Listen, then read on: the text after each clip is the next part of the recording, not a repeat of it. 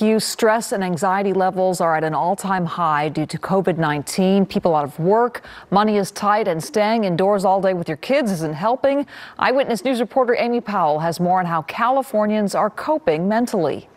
Fears about coronavirus, job losses. It's a stressful time, and experts say for some, it's taking a toll on mental well-being. I just want folks to know that staying at home doesn't mean you're alone.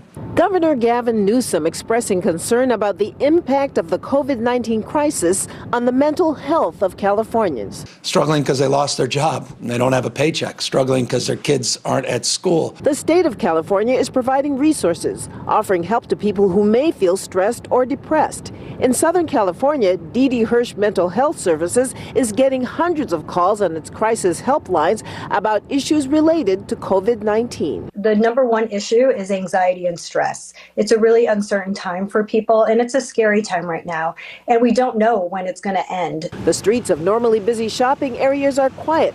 Adults and children unable to engage in everyday activities like going to the park or working out.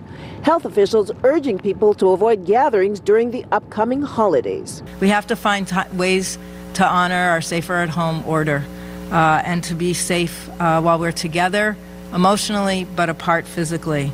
Definitely reach out and monitor your own health, whether that is your mental health or your physical health at this point, and reach out for support. Be mindful every day of how you're feeling and what you can do to help yourself get through the day. The state of California has more than 15 hotline numbers and other resources offering emotional support. Amy Powell, ABC 7 Eyewitness News.